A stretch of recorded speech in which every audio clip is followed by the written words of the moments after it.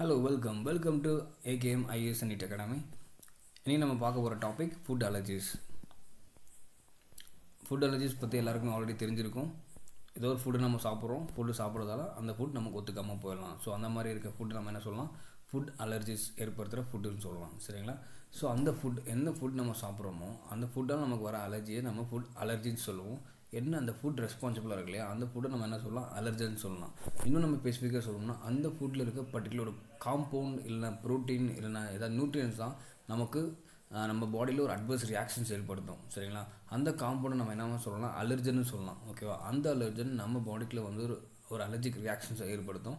அந்த ரியாக்ஷன் நம்ம என்ன சொல்லலாம், எல்லாமே கம்பைன் பண்ணி ஃபுட் அலர்ஜி அப்படின்னு சொல்லலாம். சரியா? ஏன் இந்த ஃபுட் அலர்ஜிஸ் ஒரு இம்பார்ட்டன்ட் ஹெல்த் இஷ்யூஸாக இருக்குது அப்படின்னு பார்க்குறாங்க அப்படின்னா, இந்த ஃபுட் அலர்ஜிஸும் ஹெச்ஐவி எல்லாம் ஒன்று தான். ஏன்னா ஹெச்ஐவிக்கும் எந்த ஒரு மெடிக்கேஷன் கிடையாது, எந்த ஒரு ப்ராப்பர் ட்ரீட்மெண்ட்டும் இல்லை, எல்லாருக்குமே தெரியும். ஸோ அதே மாதிரி தான் ஃபுட் அலர்ஜிஸ்க்கும் ப்ராப்பரான ட்ரீட்மெண்ட், ப்ராப்பரான மெடிக்கேஷன் இல்லை. சரிங்களா? ஒன்ஸ் ஃபுட் அலர்ஜிஸ் நம்ம பாடியில் வந்துருச்சுன்னா, ஒரு ஃபுட் ஆனால் நமக்கு ஃபுட் அலர்ஜி வருதுன்னா அந்த அலர்ஜி கண்டிப்பாக நம்ம ட்ரீட்மெண்ட் எடுத்துக்க முடியாது. சரிங்களா? நம்ம லைஃப் ஃபுல்லாக அந்த ஃபுட் அலர்ஜி நம்மக்கிட்ட இருக்கும். ஓகேவா? Best way to eradicate this type of food allergy is to avoid to consumption of the particular food. எந்த ஃபுட்டு நம்ம சாப்பிட்றோமோ அந்த ஃபுட்டால் நமக்கு ஃபுட் அலர்ஜி வருதுன்னா அந்த ஃபுட்டை நம்ம கம்ப்ளீட்டாக சாப்பிடவே கூடாது. ஓகே? ஃபார் எக்ஸாம்பிள் நம்ம மில்க் சாப்பிட்றோம், மில்க் சாப்பிட்றதால நமக்கு வந்து ஃபுட் அலர்ஜி வருதுன்னா, ஏதாவது அட்வர்ஸ் ரியாக்ஷன் நம்ம பாடிக்குள்ளே ஏற்படுதுன்னா அந்த மில்க்கை நம்ம சாப்பிடக்கூடாது. மில்க்கை மட்டும் சாப்பிடக்கூடாது கிடையாது, மில்க்கு சார்ந்த ப்ராடக்ட்ஸ் என்னவாக இருந்தாலும் அதை நம்ம சாப்பிடக்கூடாது. சரிங்களா? மில்க் யூஸ் பண்ணி நிறைய வெரைட்டிஸ் ஆஃப் ஸ்வீட்ஸ் ப்ரொடியூஸ் பண்ணுறாங்க, நிறைய டைப்ஸ் ஆஃப் வெரைட்டிஸ் இருக்குது. ஸோ ப்ராடக்ட் நிறைய டைப்ஸ் ஆஃப் ப்ராடக்ட் இருக்குது, மில்க் பவுடர் இருக்குது, ஐஸ்கிரீம்ஸ் எல்லாத்துலேயும் மேஜர்லேயும் மில்க் யூஸ் பண்ணுறாங்க இல்லையா? ஸோ எந்தெந்த ப்ராடக்ட்லாம் மில்க் யூஸ் பண்ணுறாங்களோ அந்த டைப்பு அந்த ப்ராடக்ட்ஸை நம்ம அந்த ஃபுட் ப்ராடக்ட்ஸை நம்ம சாப்பிடக்கூடாது. சரியா? ஸோ இது ஒன் டைப் ஆஃப் ரீசன். சரிங்களா? எதனால் இது இம்பார்ட்டன்ட் ஹெல்த் இஷ்யூஸை பார்த்துட்டு இருக்கான் அப்படின்றது. செகண்ட் பாயிண்ட் என்னென்னா, நம்ம ஃபுட் அலர்ஜிஸ் நமக்கு வரதுன்னா அந்த பாதிப்பு நமக்கு மட்டும் இருக்காது. அந்த அலர்ஜிஸ் நம்ம பாடியில் வருது, ஏதாவது அலர்ஜிக் ரியாக்ஷன்ஸ் நமக்கு பாடியில் ஏற்படுத்தினா அந்த பாதிப்பு நமக்கு மட்டும் கிடையாது. அங்கே அந்த ஃபுட்டை எந்த ஃபுட்டை நம்ம சாப்பிட்டு அலர்ஜி ரியாக்ஷன் வந்துச்சோ அந்த ஃபுட்டை யார் தயாரித்தாங்களோ அவங்களுக்கும் அது பாதிப்பு தான். சரி? ஆனால் அதுக்கப்புறம் அந்த ஃபுட் நீங்களும் சாப்பிட மாட்டீங்க, நீங்கள் யாருக்கும் சொல்லவும் மாட்டீங்க இந்த மாதிரி இந்த ஃபுட்டு சாப்பிடுங்க அப்படின்னு யாரும் சொல்லவும் மாட்டீங்க இல்லையா? சில பேர் என்ன பண்ணுவாங்க, உங்களுக்கு வந்து அலர்ஜி இருக்கும், அதனால தான் அந்த ஃபுட்டை நீங்கள் சாப்பிட்டு உங்களுக்கு அட்வர்ஸ் ரியாக்ஷன்ஸ் வந்து நீங்கள் அட்வர்ஸ் ரியாக்ஷன்ஸ் நம்ம பாடிக்குள்ள வந்து நீங்கள் என்ன பண்ணலாம், மயங்கி விழுந்துருக்கலாம், இல்லை வாமிட்டிங் நடந்திருக்கலாம், டைரி நடந்திருக்கலாம். இதை என்ன பண்ணுவாங்க, சில பேர் வீடியோ எடுத்து யூடியூப்பில் சோஷியல் மீடியாவில் அப்லோட் பண்ணி இந்த மாதிரி இந்த ஃபுட்டை சாப்பிட்டா அவங்க வந்து இறந்துட்டாங்கன்னு சொல்லிடுவாங்க. நீங்கள் மயங்கி தான் விழுந்திருப்பீங்க, பட் நீங்கள் இறந்துட்டாங்க அப்படின்றவாங்க. ஸோ அப்போ என்ன பண்ணுவாங்க, அந்த பர்டிகுலர் ஃபுட்டு ப்ராடக்ட் மூலம் ஒரு பேட் ஒப்பீனியன் வர ஆரம்பிச்சிடும். அதுக்கப்புறம் அதோட சேல்ஸ், அதோட ப்ராஃபிட் எல்லாம் குறைய ஆரம்பிச்சிடும். திரும்பி அந்த பழைய நிலைமைக்கு அந்த ஃபுட் ப்ராடக்ட் வரணும்னா ரொம்ப ரொம்ப கஷ்டம். சரியா? ஸோ அதனால தான் இது ஒரு இம்பார்ட்டன்ட் ஹெல்த் இஷ்யூஸை பார்த்துட்டு இருக்காங்க, ஃபுட் அலர்ஜி. ஸோ ஆல்ரெடி சொன்ன மாதிரி food allergies R concern for both the food allergic individual and also those involved in supplying and preparing food, including family, friends, caterers, restaurants and food industry அப்படின்னு சொல்கிறாங்க. சரியா? Food allergy remains the principal safety concern for foods derived from recombinant DNA அப்படின்னு சொல்கிறாங்க. ஒன்றுமே இல்லை, இப்போ நம்ம technology எல்லாம் வளர்ந்துருச்சு. So recombinant DNA technology use பண்ணி நம்ம நிறைய டைப்ஸ் நம்ம ஒரு க்ளோன் பண்ணிகிட்ருக்கோம், அதுக்கப்புறம் ரிப்ளிகேஷன் பண்ணிகிட்ருக்கோம், நிறைய பண்ணிகிட்ருக்கோம். அதே மாதிரி ஃபுட்லேயும் வந்து நிறைய டைப்ஸ் ஆஃப் வெரைட்டிஸ் வந்து ப்ரொடியூஸ் பண்ணிகிட்ருக்காங்க. ஸோ அதில் பர்டிகுலராக அந்த ஃபுட்டில் நமக்கு என்ன இருக்குது, நியூட்ரியன்ஸ் இருக்குன்னு தெரியும். அந்த நியூட்ரியன்ஸ் இஸ் ப்ரோட்டீன். ஓகேவா? அந்த ப்ரோட்டீனாக டிஃப்ரெண்ட் டைப்ஸ் ஆஃப் ப்ரோட்டீனை இப்போ கொண்டு வந்துட்டுருக்காங்க. அந்த ப்ரோட்டீன் மூலமாக சாப்பிடும். அந்த ப்ரோட்டீன் நம்ம டிரைவ் பண்ணி வச்சாங்கன்னா நார்மல் இந்த கன்வென்ஷனல் ஃபுட்டுன்றது ஃபங்க்ஷனல் ஃபுட்டாக மாறும். நம்ம ஃபங்க்ஷனல் ஃபுட் டாப்பிக்கில் பார்த்துட்டு இருப்போம். ஸோ ஃபங்க்ஷனல் ஃபுட் யாராவது பார்க்கணுன்னா ப்ரீவியஸ் கிளாஸ் போய் பாருங்கள். ஸோ ஃபங்க்ஷனல் ஃபுட் நம்ம அந்த நார்மல் கன்வென்ஷனல் ஃபுட்ஸ் ஃபங்க்ஷனல் ஃபுட்டை கன்வெர்ட் ஆகும். எப்போ அதில் இருக்க ஒரு டிரைவ் காம்பவுண்ட் இல்லை எக்ஸ்ட்ரா நியூட்ரியன்ஸ் நம்ம ஆட் பண்ணுறதாலையோ ஒரு ஃபங்க்ஷனல் ஃபுட் ஆகும். அந்த ஃபங்க்ஷனல் ஃபுட் நமக்கு வந்து டிசீஸ் வராமல் இருக்குது, தடுக்கும். பட் சில பேருக்கு இந்த ஃபங்க்ஷனல் ஃபுட்டு சாப்பிடும்போது அலர்ஜி வரும் அப்படின்னு சொல்கிறாங்க. சரியா? ஸோ அது வந்து ஒரு பிரின்சிபல் சேஃப்டி கன்சர்ன்ஸாக இருக்குது அப்படின்னு சொல்கிறாங்க. இந்த மாதிரி டிஎன்ஏ டெக்னாலஜி யூஸ் பண்ணும்போது ஃபுட் வெரைட்டிஸ் நிறைய ப்ரொடியூஸ் பண்ணும்போது ஃபுட் அலர்ஜின்றது ஒரு பிரின்சிபல் சேஃப்டி கன்சர்ன்ஸாக இருக்குது அப்படின்னு சொல்கிறாங்க. ஸோ அதனால் கோடெக்ஸ் அலிமெண்டரி கமிஷன் பிரின்சிபல்ஸ் அவங்க என்ன பண்ணுறாங்க, கைட்லைன்ஸ் பண்ணுறாங்க. இந்த மாதிரி ஃபுட் டிரைவ் பண்ணும்போது பயோடெக்னாலஜி இல்லைனா அட்வான்ஸ் டெக்னாலஜி, ரீகாம்பினன்ட் டெக்னாலஜி எல்லாம் யூஸ் பண்ணி நீங்கள் ஃபுட் வெரைட்டிஸ் பண்ணும்போது அதுக்கு சில கைட்லைன்ஸ் அண்ட் ஃப்ரேம் ஒர்க்லாம் அவங்க ஃப்ரேம் பண்ணுறாங்க. சரியா? அதுக்கப்புறம் what are food allergies? Food அலர்ஜிஸ்னால் என்ன? அதுலேயும் உங்களுக்கு சொன்ன மாதிரி பர்டிகுலர் ஃபுட் நம்ம சாப்பிடும்போது நமக்கு உள்ள ஒரு அட்வர்ஸ் ரியாக்ஷன் ஏற்படும். அந்த அட்வர்ஸ் ரியாக்ஷன் தான் நம்ம என்ன சொல்லலாம், ஃபுட் அலர்ஜி சொல்லலாம் அப்படின்னு சொல்லியிருக்கேன். பட் ப்ரீவியஸ் டு தட் அந்த டேர்ம் வந்து அந்த அட்வர்ஸ் ரியாக்ஷன் சொல்கிறாங்க இல்லையா, அந்த டேர்ம் வந்து முன்னாடி ஃபுட் அலர்ஜின்னு சொல்லவே இல்லையா, அது எப்படி சொல்லியிருக்காங்கன்னா ஃபுட் ஹைப்போ சென்சிட்டிவிட்டி அப்படின்னு சொல்லியிருக்காங்க. சரியா, ஃபுட் ஹைப்போ சென்சிட்டிவிட்டி. இந்த ஃபுட் ஹைப்போ சென்சிட்டிவிட்டி தான் அவங்க என்ன ரெண்டாக பிரிச்சிருக்காங்க. ஒன்று ஃபுட் அலர்ஜியாகவும் இன்னொன்று ஃபுட் இன்டாலரன்ஸாக பிரிச்சிருக்காங்க. ஓகேவா, சரி இங்கே பாருங்கள், அட்வர்ஸ் நான் டாக்ஸிக் ரியாக்ஷன் டு ஃபுட். அந்த நான் டாக்ஸிக் ரியாக்ஷன்ஸ், டாக்ஸிக் இல்லாமல் ஒரு நான் டாக்ஸிக் ரியாக்ஷன்ஸ்க்கு அந்த ஃபுட்டுக்கு எதாவது அட்வர்ஸ் ரியாக்ஷன்ஸ் நடந்துச்சுன்னா அதை நம்ம என்ன சொல்லலாம், ஹைப்பர் சென்சிட்டிவிட்டி சொல்லலாம் அப்படின்னு சொல்கிறாங்க. ஓகேவா, சப்போஸ் அந்த ஹைப்பர் சென்சிட்டிவிட்டியில் ஏதாவது இம்யூனாலஜிக்கல் மெக்கானிசம் இன்வால்வ் ஆச்சுன்னா அது அப்போ தான் நம்ம என்ன சொல்லலாம், அது ஃபுட் அலர்ஜி சொல்லலாம் அப்படின்னு சொல்கிறாங்க. பாருங்களேன், adverse non-toxic reactions to food should be termed be food hypersensitivity. When an immunological mechanism has been demonstrated, then an appropriate term is called food allergy. Okay, only adverse non-toxic reactions சொல்லும்போது ஒரு ஃபுட்டுக்கு adverse non-toxic வரும்போது நம்ம என்ன சொல்லலாம், அது food hypersensitivity சொல்லலாம். Suppose அந்த adverse reactions மூலம் adverse non-toxic reactions மூலமாக immunological mechanisms அதில் இன்வால்வ் ஆகுது அப்படின்னா அப்போ நம்ம என்ன சொல்லலாம், அது food allergy சொல்லலாம் அப்படின்னு சொல்கிறாங்க. சரி, அந்த ஃபுட் அலர்ஜி திரும்பி further can be characterized by whether the immunological mechanisms involves antibodies or not. So நம்ம என்ன சொல்லணும், அந்த அட்வர்ஸ் ரியாக்ஷன்ஸில் இம்யூனாலஜிக்கல் மெக்கானிசம் நடந்தால் ஃபுட் அலர்ஜின்னு சொல்லலாம். அதே இம்யூனாலஜிக்கல் ரியாக்ஷன்ஸில் ஆன்டிபாடிஸ் இன்வால்வ் ஆகுது ஆகலை, ஸோ இதை பேஸ் பண்ணி ரெண்டாக பிரிக்கலாம் அப்படின்னு சொல்கிறாங்க ஃபுட் அலர்ஜியை. ஸோ அங்கேயும் கொடுத்துருக்காங்க பாருங்கன்னா, antibodies mediated food allergy one type, நான் antibody mediated food allergy second type. சரிங்களா, ஆன்டிபாடியில் ஒன்றுமே இல்லை, ஆல்ரெடி தெரிஞ்சிருக்கும். இப்போ கொரோனா டைமில் நிறைய பேர் பார்த்துருப்பீங்க, நிறைய வீடியோஸ் பார்த்துருப்பீங்க. அந்த வைரஸ் எதாவது நம்ம பாடிக்குள்ளே வருது அப்படின்னா அந்த வைரஸ் எதிர்த்து நமக்கு உள்ளே இருக்க ப்ரோட்டீன் வந்து ஃபைட் பண்ணும். ஓகே, அந்த ப்ரோட்டீனை நம்ம என்ன சொல்லலாம், ஆன்டிபாடிஸ்னு சொல்லலாம். ஸோ இந்த மாதிரி ஃபுட் அலர்ஜி, சப்போஸ் இந்த ஃபுட் அலர்ஜி இங்கே என்ன ஆகும், ஒரு ஃபாரின் சப்ஸ்டன்ஸ் தான். அந்த ஃபாரின் சப்ஸ்டன்ஸில் உள்ளே போனதுக்கப்புறம் அந்த ஃபாரின் சப்ஸ்டன்ஸ் உள்ளே போனதுக்கப்புறம் நம்மக்கிட்ட இருக்க ஆன்டிபாடிஸ் அதுக்கு அகெயின்ஸ்டாக போராடும். அப்போ அகெயின்ஸ்டாக போராட முடியலன்னா அப்போ தான் நமக்கு என்ன நடக்கும், அட்வர்ஸ் ரியாக்ஷன்ஸ் நிறைய நம்ம பாடிக்குள்ளே ஃபார்ம் ஆக ஆரம்பிக்கும். ஓகேவா, அதை நம்ம என்ன சொல்லலாம், அந்த மாதிரி ஆரம்பிச்சுன்னா அதை நம்ம என்ன சொல்லலாம், ஃபுட் அலர்ஜின்னு சொல்லலாம். ஓகேவா, அதில் வந்து 2 டைப்ஸ் பிரிச்சுக்காங்க. வந்து ஆன்டிபாடிஸ் இன்வால்வ் ஆகுறது, இன்னொன்று ஆன்டிபாடிஸ் இன்வால்வ் ஆகாது. சரியா, ஸோ ஆன்டிபாடிஸ் இன்வால்வ் ஆன ஃபுட் அலர்ஜியில் ஃபார் எக்ஸாம்பிள்ஸ் என்ன சொல்லலாம், மில்க், எக், பீனட் சொல்லலாம். அப்புறம் போலன் ரிலேட்டட், அப்புறம் லேட்டக்ஸ் ரிலேட்டட். சரிங்களா, அதுக்கப்புறம் இந்த ஃபுட் அலர்ஜிஸ் நம்ம சப்போஸ் அந்த அட்வர்ஸ் ரியாக்ஷன்ஸ் நம்ம பாடியில் நடக்குது, அப்போது என்னென்ன சிம்டம்ஸ்லாம் வரும் அப்படின்னு பார்த்தோம்னா சரிங்களா, நம்ம பாடியில் இருக்க 5 ஏரியாஸில் மோஸ்ட்லி சிம்டம்ஸ் வர எதிர்பார்க்கலாம். என்னென்ன ஏரியாஸ்னால் ஸ்கின், அப்புறம் கேஸ்ட்ரோ இன்டெஸ்டினல் ட்ராக்டில் நமக்கு சிம்டம்ஸ் ஏற்படலாம், ரெஸ்பிரேட்டரி ட்ராக்டில் ஏற்படலாம், அதுக்கப்புறம் ஐஸில், அப்புறம் கார்டியோவாஸ்குலர் சிஸ்டம். ஸோ இந்த மாதிரி 5 ஏரியாஸில் மோஸ்ட்லி சிம்டம்ஸ் வரதுக்கு வாய்ப்புகள் இருக்குது. ஸோ ஸ்கின்னில் என்ன டைப்ஸ் ஆஃப் சிம்டம்ஸ் வரும் பார்த்தோம்னா இச்சிங், ரெட்னஸ், ஸ்வெல்லிங் வரும். கேஸ்ட்ரோஇன்டெஸ்டினல் ட்ராக்டில் வந்து pain, Nashiya, vomiting, diarrhoea, itching and swelling of oral cavity. அப்புறம் ரெஸ்பிரேட்டரி ட்ராக்டில் என்ன டைப்ஸ் ஆஃப் சிம்டம்ஸ் வரலாம் அப்படின்னு பார்த்தோம்னா itching, swelling of nose and throat, swelling of nose and swelling of throat, அப்புறம் asthma. And in ஐஸில் itching and swelling. Cardiovascular சிஸ்டமில் chest pain, abnormal heart rhythm, heart beat வந்து நார்மலாக இருக்காது, very low blood pressure causing painting, blood pressure low ஆகி நமக்கு மயக்கம் வரலாம், அப்புறம் even loss of consciousness.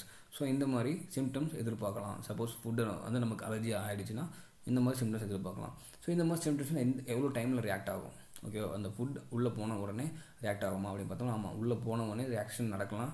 1 or 2 minutes அந்த ரியாக்ஷன் நடக்கலாம், இல்லைனா 1 hour 2 hours கழிச்சு கூட இந்த ரியாக்ஷன் நடக்கலாம்.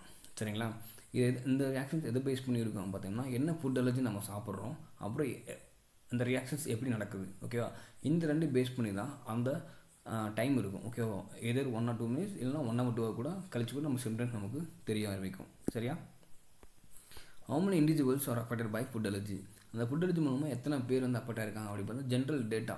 ஓகேவா, லைக் கோடெக்ஸ் அலிமெண்ட்ரி கமிட்டி இருக்குது, அதுக்கப்புறம் வேர்ல்டு ஃபுட் சேஃப்டி ஆர்கனைசேஷன் இருக்குது, இந்த மாதிரி நிறைய ஆர்கனைசேஷன் இருக்கு இல்லையா, அவங்கள்ட்ட இருந்த டேட்டா கலெக்ட் பண்ணி பார்த்ததில் வேர்ல்டு பாப்புலேஷனில் கம்பேர்ட் டு வேர்ல்டு பாப்புலேஷனில் ஒரு 4 to 6% ஆஃப் பீப்புளுக்கு வந்து சில்ட்ரன்ஸ்க்கு அந்த 4 to 6% ஆஃப் சில்ட்ரன்ஸ்க்கு வந்து ஃபுட் அலர்ஜி இருக்குன்னு கண்டுபிடிச்சிருக்காங்க. அதுக்கப்புறம் 1 to 3% இன் அடல்ட்ஸ். சரிங்களா, ஸோ இந்த 2 வச்சு நமக்கு சொல்லலாம் சில்ட்ரன்ஸ் தான் மோஸ்ட் ஆஃப் ஃபுட் அலர்ஜிஸ் இருக்குது அப்படின்னு கண்டுபிடிக்கலாம் சொல்லலாம். சரியா? அதுக்கப்புறம் ஸோ காமனாக வந்து நம்ம சில்ட்ரன்ஸ்க்கு என்ன டைப்ஸ் ஆஃப் ஃபுட் வந்து ஃபுட் அலர்ஜன்ஸை ஆக்ட் ஆகும் அப்படின்னு பார்த்தோம்னா egg and milk allergies R the most common food allergies among infant. சரியா?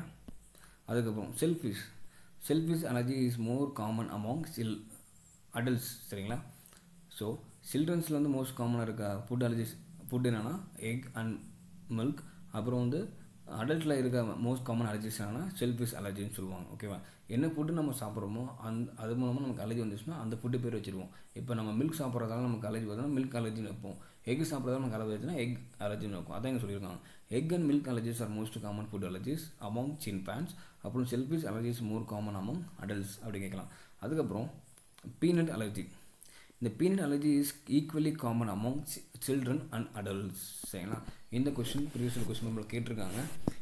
ஓகேவா? எந்த allergy most prevalent and most common among all world பாப்புலேஷனில் அப்படின்னு கேட்கும்போது இந்த கொஸ்டின் கேட்டிருக்காங்க. ஓகேவா? அந்த ஆன்சர் என்ன? Peanut allergy. சரிங்களா? Which foods can cause allergies?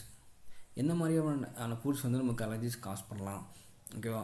இது வரைக்கும் வந்து ஒரு 70 டைப்ஸ் ஆஃப் ஃபுட் வரைக்கும் நமக்கு அந்த 70 டைப்ஸ் ஆஃப் ஃபுட் நம்ம சாப்பிட்றது தான் நமக்கு அலர்ஜிஸ் வருது அப்படின்னு சொல்லியிருக்காங்களாம். 1 minute. 70 types of foods. So more than 70 types of foods have been described as causing food allergies. Okay, several studies indicate that. நிறைய studies indicate பண்ணிக்காங்கன்னா 75% of allergic reactions among children's R due to limited number of fruits. ஓகேவா? அந்த 70 types of ஃபுட்ஸில் ஒரு 100% of people allergy வருதுன்னா அதில் 75% of allergy வந்து mostly children's தான் இருக்குன்னு சொல்கிறாங்க. நேம்லி என்னென்ன டைப்ஸ் ஆஃப் ஃபுட் மூலமாக வருதுன்னு பார்த்தோம்னா namely egg, peanut, milk, fish and nuts. சரிங்களா? அப்புறம் fruits, vegetable, nuts, peanuts are responsible for most allergic reactions among அடல்ட்ஸில். ஓகேவா? சில்ட்ரன்ஸ்க்கு என்ன டைப்ஸ் ஆஃப் ஃபுட் மூலமாக அலர்ஜி வருது அப்படி பார்த்தோம்னா எக், பீனட், மில்க், ஃபிஷ், நட்ஸில். அடல்ட்ஸ்க்கு வந்து ஃப்ரூட்ஸ், வெஜிடபிள்ஸ், நட்ஸ், பீனட்ஸ் மூலமாக வருது அப்படின்னு சொல்கிறாங்க. இங்கே இதுலேயும் பாருங்கள் பீனட் சில்ட்ரன்ஸ்லேயும் கொடுத்துருக்காங்க, அப்புறம் வந்து அடல்ட்லேயும் பீனட் கொடுத்துருக்காங்க. ஸோ பீனட்ன்றது ஒரு most common food allergies among the children's and adults. சரிங்களா? அப்புறம் கோடெக்ஸ் அலிமெண்டரி கமிஷன் என்ன பண்ணுறாங்க? ஸோ இந்த மாதிரி நிறைய அவங்களே கண்டுபிடிச்சிருக்காங்களே இந்த மாதிரி ஃபுட்டு சாப்பிட்டா நமக்கு வந்து அலர்ஜிஸ் வர வாய்ப்புகள் இருக்குது அப்படின்றல. ஸோ அதனால் ஒரு பேக்கேஜ் ஃபுட் ரெடி பண்ணுறாங்க. ஏதோ ஒரு பேக்கேஜ் ஃபுட்டை ரெடி பண்ணுறாங்கன்னா அந்த பேக்கேஜ் முன்னாடி லேபிளில் கண்டிப்பாக வந்து நான் இந்த காம்பவுண்ட் ஆட் பண்ணியிருக்கோம், ஸோ இந்த ஃபுட் ஆட் பண்ணியிருக்கோம், இந்த ஃபுட் வந்து அலர்ஜி கொடுக்குறதுக்கு வாய்ப்புகள் இருக்குதுன்னு சொல்லி அவங்க வந்து லேபிள் பண்ணணும்னு சொல்லிட்டு இவங்க யார் முடிவு பண்ணுறாங்கன்னா இந்த கோடெக்ஸ் அலிமெண்டரி கமிஷன்ஸ் கமிட்டி முடிவு பண்ணுறாங்க. Committee on food labelling. சரியா? அதுக்கப்புறம் இந்த following foods R ingredients are known to cos hypersensitivity. என்னென்ன ஃபுட்ஸ் பார்த்தோம்னா சீரியல்ஸ் கண்டெய்னிங் gluten, லைக் அந்த gluten இதில் ஆல்ரெடி சொல்லியிருக்கேன். gluten இதில் இருக்குன்னா வீட், பார்லியில் இருக்கும், ஓட்ஸ், ஸ்பெல்ட் அதெல்லாம் மாதிரி இந்த நிறைய டைப் ஆஃப் சீரியல்ஸ் ப்ராடக்ட்ஸில் இந்த gluten இருக்கும். ஸோ glutenன்றது ஒன்றுமே கிடையாது, அது ஒரு கெமிக்கல் காம்பவுண்ட் தான். சரிங்களா? அது ஒரு ப்ரோட்டீன்னு கூட சொல்லலாம். அது என்ன பண்ணுவோன்னா எலாஸ்டிசிட்டி அதிகமாக இருக்கும். ஓகேவா? ஸோ பெஸ்ட் எக்ஸாம்பிள் வந்து பரோட்டா. சரிங்களா? மைதா மாவு. அந்த மைதா மாவில் நமக்கு குளூட்டன்ன்ற காம்பவுண்ட் அதில் ப்ரெசென்ட்டாக இருக்கும். ஓகேவா? அது என்ன பண்ணோம் அப்படின்னா ஸோ அதனால தான் அந்த மைதா வந்து நம்ம எவ்வளோ தான் இழுத்தாலும் இழுத்துக்கிட்டே வரும், பிரியாது. பட் அதே நீங்கள் எடுத்து கோதுமை மாவில் ட்ரை பண்ணி பாருங்களேன், ஒரு செட்டைன் இதுக்கு மேலே அதை நம்ம கிளிக்க பார்த்தோம்னா அது கிழிஞ்சிடும், விரித்து பார்த்தோம்னா கிழிஞ்சிடும். ஓகேவா? பட் புரோட்டா மாவு அப்படி கிடையாது. நம்ம அதை நல்லா பிசைஞ்சு நல்லா கொஞ்சம் இழுத்து பார்த்தோம்னா நல்லா இழுக்க முடியும். ஸோ அங்கே அதுக்கு ரெஸ்பான்சிபிளாக இருக்க ப்ரோட்டீன் நல்ல ரெஸ்பான்சிபிள் கெமிக்கல் காம்பவுண்ட் எதுனா இந்த gluten தான். ஸோ பட் இந்த gluten ஒரு இன்டைஜஸ்டபிள் ஃபுட். சரிங்களா? அதனால தான் புரோட்டாவோ இல்லை அந்த மாதிரி ஏதாவது நம்ம சாப்பிடும்போது நமக்கு அவ்வளோ டைஜஷன் ஆகிறதில்ல. ஸோ இதை பேஸ் பண்ணி வந்து கேரளாவில் இந்த gluten இருக்க அந்த புரோட்டா வந்து பேன் பண்ணியிருக்காங்க. பட் இன்னமும் ப்ரெவலன்ஸ் தான், இன்னமும் அது சாப்பிட்டு தான் இருக்காங்க. பட் பேன் பண்ணுறாங்கன்னு சொல்கிறாங்க, பட் இன்னமும் சாப்பிட்டு தான் இருக்காங்க. சரியா? ஸோ சீரியல்ஸ் கண்டெய்னிங் gluten, அப்புறம் வந்து egg and egg products, fish and fish products, peanut, soybeans, அப்புறம் மில்க் அண்ட் மில்க் ப்ராடக்ட்ஸ், அப்புறம் சல்பைட் இன் கான்சன்ட்ரேஷன். ஸோ இந்த கான்சன்ட்ரேஷன் வரைக்கும் இருந்துச்சுன்னா அவங்களுக்கு வந்து ஃபுட் அலர்ஜி ஏற்படலாம் அப்படின்னு சொல்கிறாங்க. சரியா? ஸோ கோடெக்ஸ் லிஸ்ட் பண்ண இந்த லிஸ்ட் எல்லாமே இந்த கோடெக்ஸ் அலிமெண்டரி கமிஷன் இருக்குல்ல, அவங்க லிஸ்ட் பண்ண ஃபுட்டு. ஓகேவா? இந்த ஃபுட்டு மூலமாக அலர்ஜிஸ் வரலாம்னு சொல்லிட்டு. பட் இது வந்து வேர்ல்டில் இருக்க எல்லா ஜியாகிரபிக்கல் ஏரியாவில் ஒரே மாதிரி தான் இருக்கும் அப்படின்னு சொல்ல முடியாது இல்லையா? நம்ம இந்தியாவில் வந்து சில டைப்ஸ் ஆஃப் ஃபுட் காமனாக இருக்கும், பட் யூஎஸ்ல வேறு டைப்ஸ் ஆஃப் ஃபுட் அவங்க காமனாக சாப்பிட்ருப்பாங்க. சரியா? ஸோ ஒவ்வொரு இடத்துலையும் ஃபுட்டோட வெரைட்டிஸ் வந்து சேஞ்ச் ஆகிறதில்ல. ஸோ ஒவ்வொரு நாட்டுக்கும் அவங்களுக்கு ஏற்ற மாதிரி அவங்களோட அந்த ஃபுட் எந்த ஃபுட் அலர்ஜி வருதோ அந்த ஃபுட்டு இந்த லிஸ்ட்டில் ஆட் பண்ணிக்கலாம் அப்படின்னு சொல்கிறாங்க. அப்புறம் how can food allergic people be protected, எப்படி இந்த ஃபுட் அலர்ஜிக் பீப்புள் நம்ம ப்ரொடெக்ட் பண்ணலாம் அப்படின்னு நம்ம சொல்லிட்டோம். இந்த ஃபுட் அலர்ஜிக்கு எந்த ஒரு ட்ரீட்மெண்ட்டும் கிடையாது, எந்த ஒரு மெடிக்கேஷனும் கிடையாது. ஒரே ஒரு ஆப்ஷன் தான், ஒரே ஒரு சொல்யூஷன் தான் இருக்குது. எந்த ஃபுட்டெல்லாம் நம்ம சாப்பிட்ட அலர்ஜி வருதோ அந்த ஃபுட்டை நம்ம கம்ப்ளீட்டாக அவாய்ட் பண்ணிடணும். சரிங்களா? ஸோ மோஸ்ட்லி எப்படி நம்ம ப்ரொடெக்ட் பண்ணலாம் அப்படின்னா அவேர்னஸ் தாங்க. எப்படி நம்ம சேவைக்கு நம்ம அங்கங்கே நம்ம பேனர் அப்புறம் அவேர்னஸ்லாம் க்ரியேட் பண்ணிட்டு இருக்கோமோ அதே மாதிரி ஃபுட் அலர்ஜிக்கு நம்ம அவேர்னஸ் க்ரியேட் பண்ணுறோம். So awareness awareness about food allergy among public food and health officials. First வந்து யாருக்கிட்ட அந்த அவேர்னஸ் இருக்குன்னு பார்த்தோம்னா ஃபுட்டும் அண்ட் ஹெல்த் ஆஃபீஸர்ஸ் இருக்காங்க, அவங்கள்ட்ட வந்து கண்டிப்பாக அவேர்னஸ் இருக்கணும். அதுக்கப்புறம் சப்ளைங் அண்ட் ப்ரிப்பரிங் ஃபுட், யாரெல்லாம் இந்த ஃபுட் வந்து சப்ளை பண்ணுறாங்க ப்ரிப்பரிங் பண்ணுறாங்களோ அவங்களுக்கும் இந்த அவேர்னஸ் இருக்கணும். ஓகேவா? எந்தெந்த ஃபுட்டு மூலமாக எப்படி என்னென்ன அலர்ஜிஸ் வருது அவங்களுக்கு தெரிஞ்சிருக்கணும் அப்படின்னு சொல்கிறாங்க. சரியா? அதுக்கப்புறம் in order to manage allergen risk, manufacturers need to have a thorough knowledge of their ingredients and possible contaminants in a food product. So மேனுஃபேக்சருக்கும் இந்த மாதிரி அவேர்னஸ் இருக்கணும். எப்படி இருக்கணும்னா அவங்க என்ன இன்க்ரீடியன்ஸ் ஆட் பண்ணுறாங்களோ, என்ன கண்டாமினேட்ஸ் ஆட் பண்ணுறாங்களோ, இது மூலமாக என்னென்ன அலர்ஜிஸ் வரும்னு சொல்லிட்டு அவங்களுக்கு ஒரு பேசிக் அவேர்னஸ் இருக்கணும் அப்படின்னு சொல்கிறாங்க. அதுக்கப்புறம் கைட்லைன்ஸ் இருக்கணும். அதுக்கப்புறம் அந்த ஸோ கைட்லைன்ஸ் ஒன்றுமே இல்லை, யாரெல்லாம் இந்த ஃபுட்டை மேனேஜ் பண்ணுறாங்களோ லைக் கேட்டரர்ஸ். ஓகேவா? பாருங்கள், கேட்டரர்ஸ் இருக்காங்க. அப்புறம் ஃபுட்டு இண்டஸ்ட்ரீஸ்லாம் ஃபுட்டு ப்ரொடியூஸ் பண்ணுறாங்களே அவங்களுக்கு. ஸோ எல்லாத்துக்கும் ஃபுட்டு அவங்க ஹேண்டில் பண்ணுவாங்க இல்லையா, அந்த ஹேண்டில் பண்ணுறது இப்படி தான் ஹேண்டில் பண்ணணும். ஸோ இந்த மாதிரி கைட்லைன்ஸ் இருக்கணும், இந்த மாதிரி ஃப்ரேம்வொர்க் யூஸ் பண்ணுங்க அப்படின்னு சொல்லிட்டு நம்ம ஒரு கைட்லைன்ஸ் கொடுக்கணும் அப்படின்னு சொல்கிறாங்க. ஸோ இந்த மாதிரி கைட்லைன்ஸ், இந்த மாதிரி அவேர்னஸ் வந்து எல்லா மக்கள் மத்தியிலும் இருந்துச்சுன்னா இந்த ஃபுட் அலர்ஜி நம்ம ஓரளவுக்கு நம்ம ப்ரொடெக்ட் பண்ணலாம். ஃபுட் அலர்ஜிக் பீப்புள் ஆல்ரெடி வந்து ஃபுட் அலர்ஜிக் பீப்புள் வந்துருச்சு. ஓகேவா? அந்த பீப்புளை நம்ம ப்ரொடெக்ட் பண்ணலாம் அப்படின்னு சொல்கிறாங்க. சரியா? ஸோ ஓரளவுக்கு ஃபுட் அலர்ஜி நம்ம பார்த்துருக்கோம். ஓகே, சிலபஸ் இது பாருங்களேன். What are the major food allergens அப்படின்னா மில்க், ஆல்ரெடி சொன்ன மாதிரி milk is also the major food allergens. X, fishes, அப்புறம் செல்ஃபிஷ், ட்ரீனட்ஸ், பீனட்ஸ். ஸோ இதெல்லாமே ஒரு 8 types of major food allergens இருக்குது. நான் இது ஏன் காமிக்கிறேன் அப்படின்னா கொஷின் கேட்கலாம். ஓகேவா? ஆப்ஷனில் இந்த மாதிரி ஒரு 4 ஆப்ஷன் கொடுக்கும். ஒன்று மில்க், எக், ஃபிஷ், அப்புறம் பீனட்ஸ் கொடுத்துட்டு இது வந்து மேஜர் ஃபுட் அலர்ஜன்ஸாக கேட்டிருப்பாங்க. மீதி 3 ஆப்ஷன்ஸ் வேறு ஃபுட்டு கொடுத்து இந்த 4 ஆப்ஷனில் எனக்கு எது வந்து மேஜர் ஃபுட் அலர்ஜன்ஸ் அப்படி கேட்பாங்க. ஓகேவா? ஸோ இந்த 8 தான் மேஜர் ஃபுட் அலர்ஜன்ஸ். சரிங்களா? அதெல்லாம் நோட் பண்ணி வச்சுக்கோங்க. ப்ரீவியஸ் கொஸ்டின்லாம் கேட்டிருக்காங்க. ஓகேவா? இதில் ஒரு 4 இல்லை 3 ஆப்ஷன் கொடுத்து ஒரு 4 ஆப்ஷன் கொடுப்பாங்க. 4 ஆப்ஷனில் மில்க் ஒரு ஆப்ஷன் வந்து மில்க், எக், ஃபிஷ்ஷும் கொடுத்துட்டு மீதி இருக்க 3 ஆப்ஷனில் வேறு ஃபுட்டு கொடுப்பாங்க. பட் அதில் ஒரு ஃபுட்டு மட்டும் மேஜர் ஃபுட் அலர்ஜென்ட்டாக இருக்காது. உங்களுக்கு புரியும் நினைக்கிறேன், கொஸ்டின் பார்க்கும்போது நல்லா புரியும். சரியா? ஸோ இந்த 8 தான் மேஜர் ஃபுட் அலர்ஜென்ஸ். நல்லா பார்த்துக்கோங்க. 8 தவிர எதுவுமே மேஜர் ஃபுட் அலர்ஜென்ஸில் வராது. 8 தான் மேஜர் ஃபுட் அலர்ஜென்ஸாக வரும். சரிங்களா? அப்புறம் அலர்ஜன் எப்படி லேபிள் பண்ணுறது எல்லாம் நம்ம பார்த்துருக்கோம். அதுக்கப்புறம் சிம்டம்ஸ் நம்ம ஆல்ரெடி பார்த்துருக்கோம். ஸ்கின்னில் வரும், கேஸ்ட்ரோஇன்டெஸ்டைனல் ட்ராக்டில் வரும், அது ஒரு ரெஸ்பிரேட்டரி ட்ராக்டில் வரும், ஐஸில் வருது, கார்டியோவாஸ்குலர் சிஸ்டமில் வருது. ஸோ எல்லாத்துலேயும் காமனாக இருக்கிறதா சிம்டம்ஸ் இங்கே கொடுத்துருக்காங்க. இது கொஞ்சம் பார்க்க நல்லா இருக்கிறதால நான் பிடிஎஃப் எடுத்துருக்கேன். நான் உங்களுக்கு அனுப்பிச்சிடுறேன், பார்த்துக்கோங்க. இது வந்து மோஸ்ட்லி எங்கே யூஸ் பண்ணுறாங்க, யூஎஸ்எல் யூஸ் பண்ணுவாங்க. ஓகே, நம்ம ஊரில் யூஸ் பண்ண மாட்டதில்ல, சும்மா ஃபேக்ட்ஸ் மட்டும் தான், அவ்வளோதான். மற்றபடி எதுவுமே இல்லை. இங்கே கையில் வச்சுக்காம பாருங்களேன், peanut. So most of the US and யூரோப்பில் இருக்க மோஸ்ட் ஆஃப் த பீப்புளுக்கு வந்து பீனட்டும் நட்ஸுன்றது ஒரு ஃபுட்டு, அந்த ஃபுட்டுன்றது ஒரு அலர்ஜியாகவே பார்த்துட்டு இருக்காங்களாம். சரியா? ஓகே, ஃபுட் ரிலீஸ் அவ்வளோதான். சரி, ஓகே, தேங்க்யூ, பாய்.